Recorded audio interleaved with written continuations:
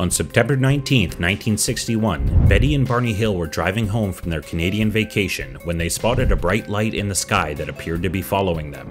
The couple initially believed it was a plane or shooting star, but as the object got closer, they realized it was a large glowing disc that hovered in the air and seemed to be tracking their car. As the craft got closer, Betty and Barney could see humanoid figures in the windows. They described the beings as having large eyes and grayish skin, and wearing shiny black or dark blue uniforms with matching caps. The couple later recalled feeling as though the beings were communicating with them telepathically. Barney became increasingly agitated and shouted to Betty that they needed to leave before the beings captured them. They drove away, but later noticed beeping sounds coming from the trunk of their car and felt a tingling sensation before losing consciousness. When they came to, they found themselves 35 miles south of Franconia Notch and had lost 2 hours of time. They also discovered strange shiny circles on the car's trunk, and their watches had stopped working. Upon reporting the incident to the Air Force, an investigation was conducted which concluded that the Hills had likely seen a combination of stars and planets, and that their missing time was due to stress and anxiety. Despite this explanation, the Hills underwent hypnosis sessions in 1964, where they provided additional details about their encounter.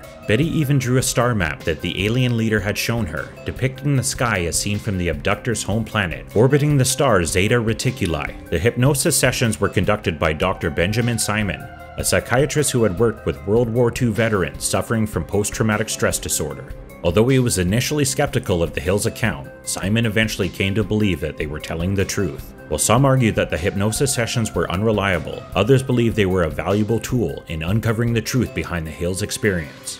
The Betty and Barney Hill UFO sighting continues to fascinate and perplex people. Some dismiss it as a hoax or misinterpretation of natural phenomena, while others believe it to be a genuine encounter with extraterrestrial life. Despite numerous investigations and analysis, the truth behind the Hills' experience remains a mystery. Thanks for watching. If you love exploring the unexplained, please make sure to like and subscribe.